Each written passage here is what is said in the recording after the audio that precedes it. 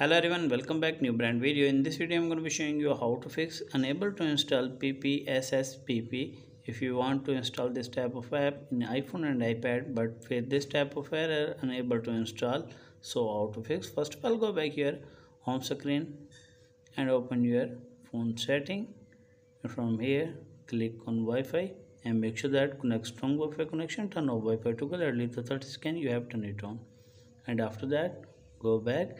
If you use mobile data, then turn on aeroplane mode, at least the 30 seconds you have turned it off. And after that check whether the problem has been fixed or not. If the problem is not fixed, then scroll down and search for Safari app. Scroll down and click on Safari, and from here scroll down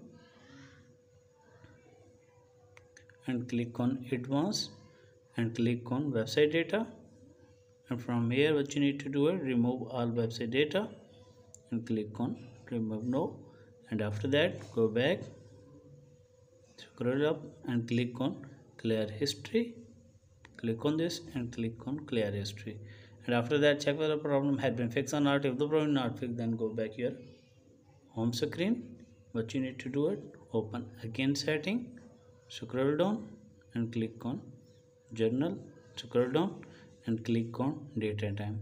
And from here what you need to do it, turn on set automatically toggle. If the toggle turn off, what you need to do it, turn on this toggle. And after that go back, scroll down and click on transfer reset iPhone and click on reset.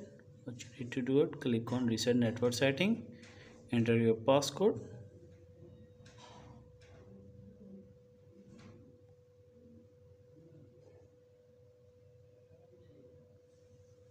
and click on reset network setting. After reset network setting, check whether the problem had been fixed or not. If the problem is not fixed, then go for the last method. Go back your home screen and open your again iPhone setting and click on journal and click on software update.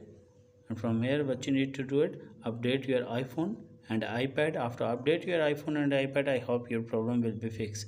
If this video is helpful, then like and subscribe my channel. If you have any problem, share with me in the comments box. I am help you more. Thanks for watching.